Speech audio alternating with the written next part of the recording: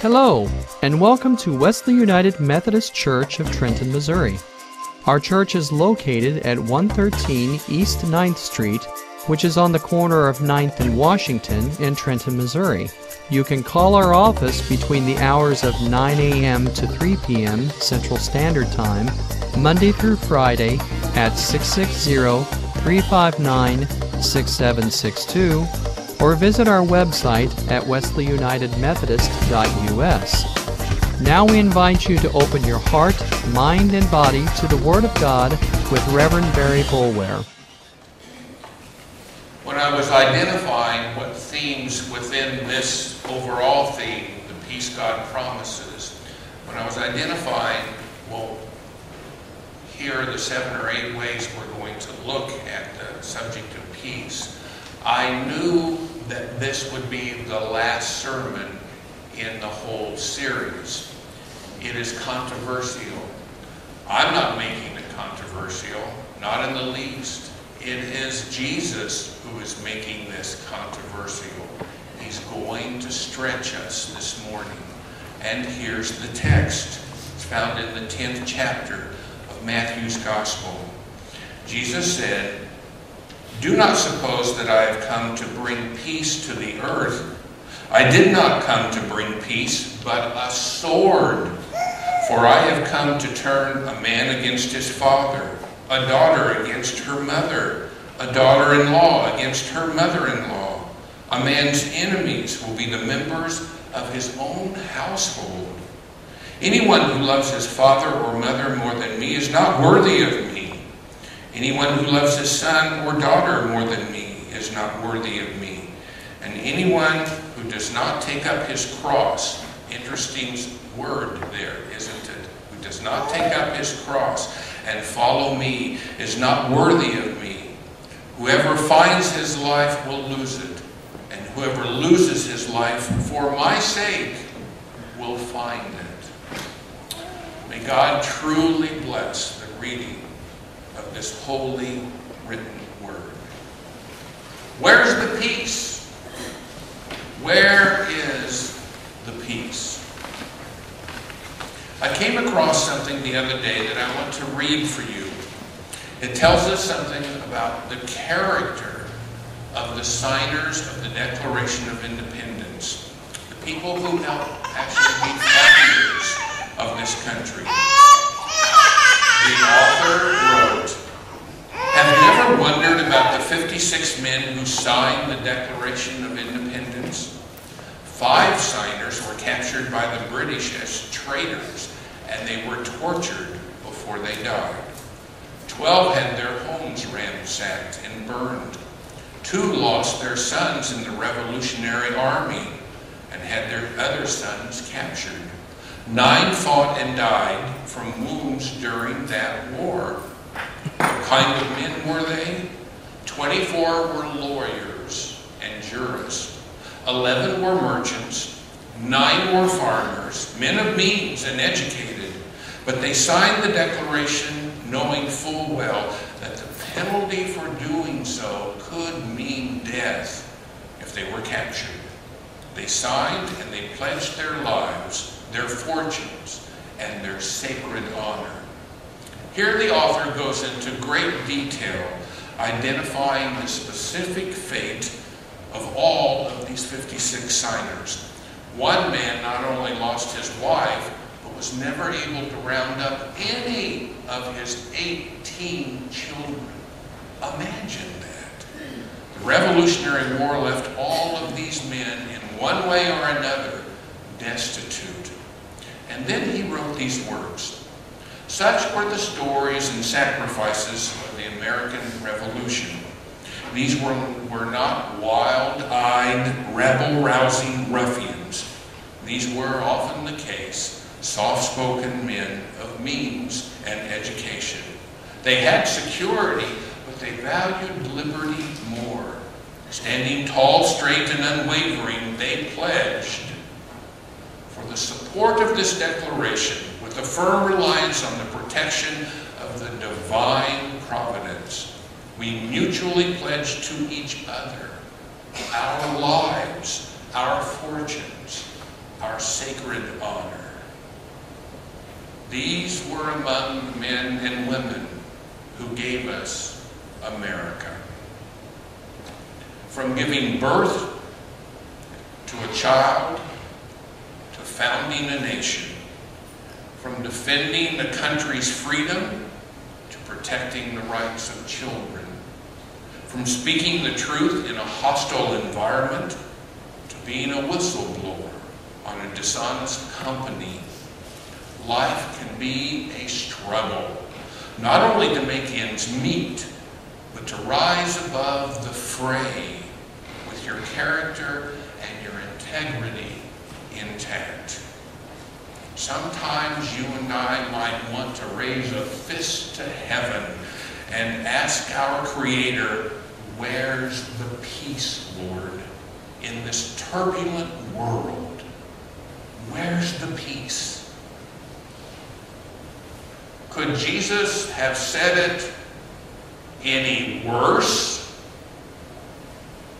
Do we really want these words of His?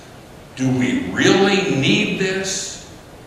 When He says, "Do not suppose that I have come to bring peace to the earth, for I have come to turn man against his father, a daughter against her mother, a daughter-in-law against her mother-in-law. A man's enemies will be the members of his own household." Do we really need to hear that? Jesus, did you really have to go that far? Is that how you're going to promote peace? By telling us that you have come not to bring peace to the earth, but a sword that will divide people? Well, the family-oriented Mormons are going to like hearing this one, but then no Christian in any denomination is going to like hearing these words of Jesus. What in the world is going on here? The Prince of Peace, and that's one of the titles over the centuries that the church has given to Jesus. The Prince of Peace has not come to bring peace to the earth. Imagine the selection committee who awards the Nobel Peace Prize. Had Jesus lived today, even that selection committee would have been torn over giving one of their awards to Jesus if he was going to preach this sermon. Was he for peace or was he against peace? Well, let's make things even more confusing. That's what ministers do. They make things confusing and then they make it worse. Isn't Jesus the same man who once said, if someone slaps you on the right cheek, offer them your left cheek as well? Isn't he the one who also said, pray for your enemies, bless those who persecute you? Isn't this the same man who never retaliated at any point in his life, regardless of what others were saying about him or doing to him? The answer is yes, yes, and yes. And why? Well, the answer is not that difficult to find. Reread Jesus' Sermon on the Mount in either Matthew or Luke, where he commends nonviolence, non-retaliation, and forgiveness, not on the basis of its possible effectiveness, not from some silly notion that if we forgive our enemies, it is sure to bring out the best in them. No, but rather because, as he would say, this is the way of your Father in heaven. Peacefulness is the way of God.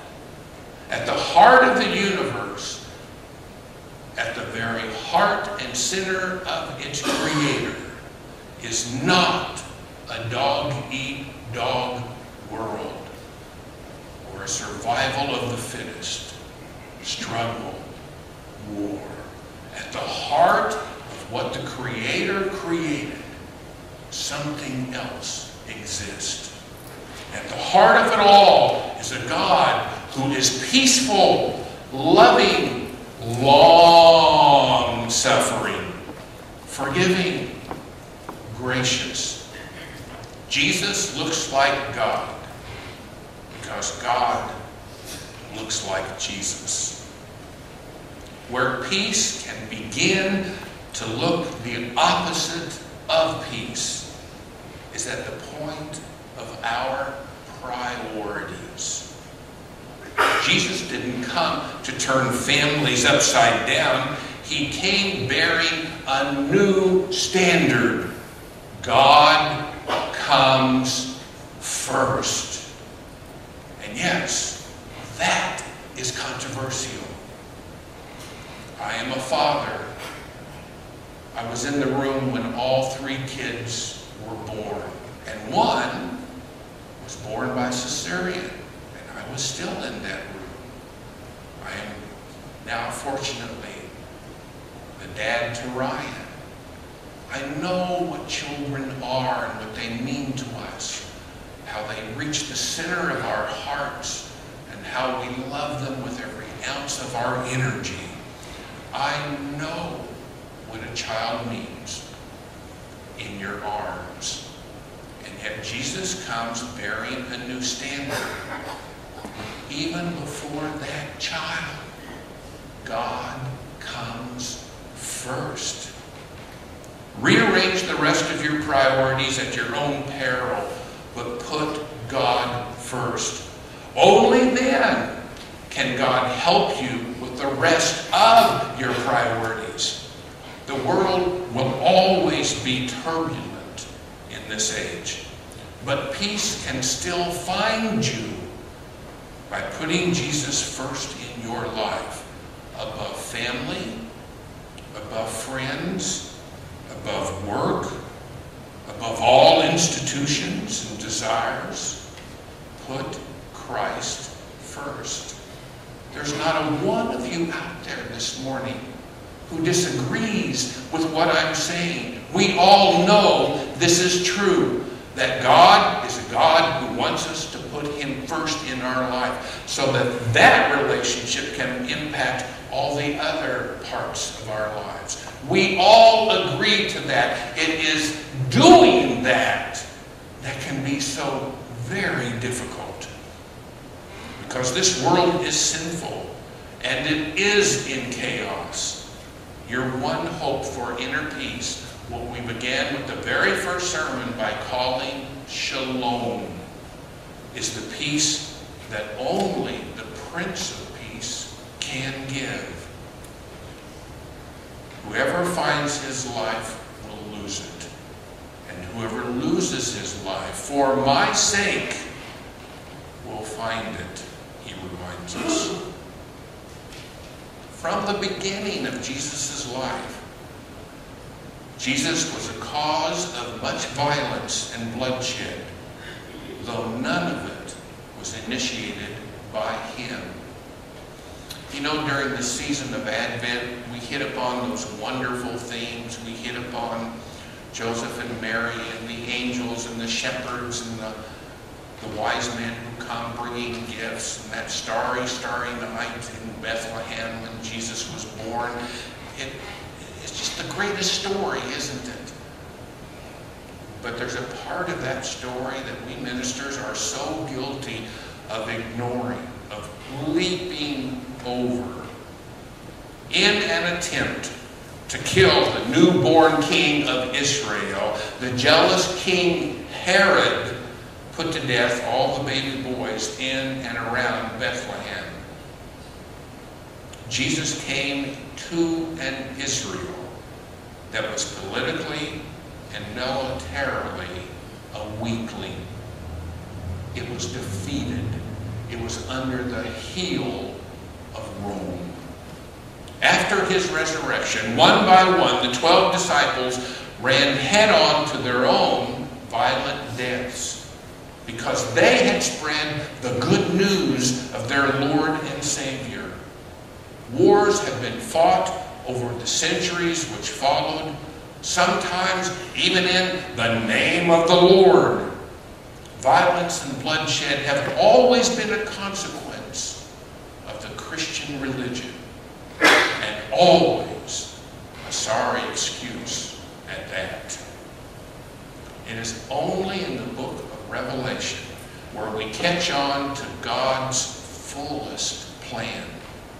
World peace will continue to be non-existent until Christ returns and eliminates the persuasions of sin and the tempter of all sin. Until then, the only lasting hope for peace is the peace that God can bring to us as individuals. Jesus' peace, the shalom. It is the inner peace that trusts God to provide for our needs, no matter what the circumstances of our life might be. It is not world peace. It is believers' peace. That's a term that I coined, but I think it fits well. It's not world peace that Jesus is coming to bring before his second coming. It is a believer's peace that, in spite of how upside down the world is, or even our own lives, Jesus can give us a peace within our hearts, within our minds, that we can't find outside of our relationship with him. Jesus advocated no systemic program of human reform, never recommended any collective social schematic, no matter how badly needed or enlightened. Jesus was not even big on ethical codes, had no ideology, did no interesting work in political science or social ethics, and never put forth a plan of action other than the seemingly wildly impractical notions that the first will be last and the last will be first. Plain and simple, if we are to believe that this wandering Jew from Nazareth is Savior of the world, God reconciling the world to God, it is also to disbelieve that anyone or anything else can be.